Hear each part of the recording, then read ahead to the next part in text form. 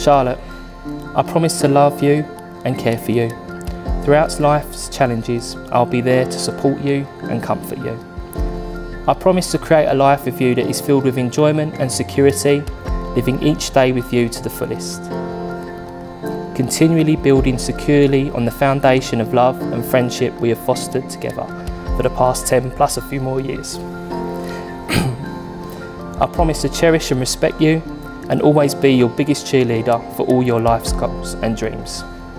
Today and for the rest of my life together with you, I promise to stand faithfully by your side and to love you always.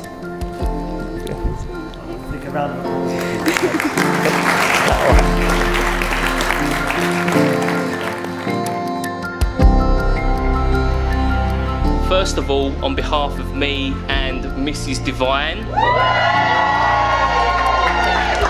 thank you everyone for being here to celebrate with us. And quite frankly from me, congratulations for making it this far. We tried our best to lose a few of you on the way, thrown in a bus and multiple venues, but with Charlotte, and you know, she has some top-notch planning skills. So hats off, you've made it. Well done everyone.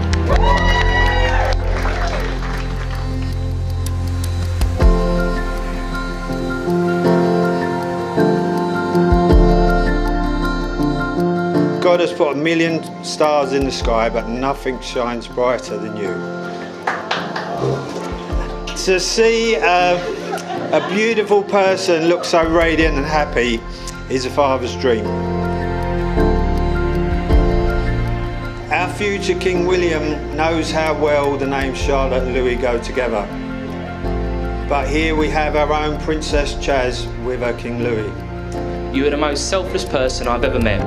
Always giving so much for your family and friends. You light up a room and leave such a positive impact on everyone you come into contact with. It makes me so proud that I now can call you my wife.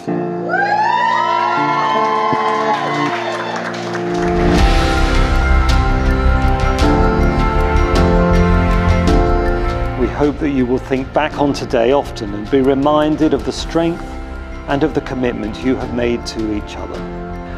On behalf of the City of Westminster, it gives me the greatest pleasure to pronounce you as husband and wife.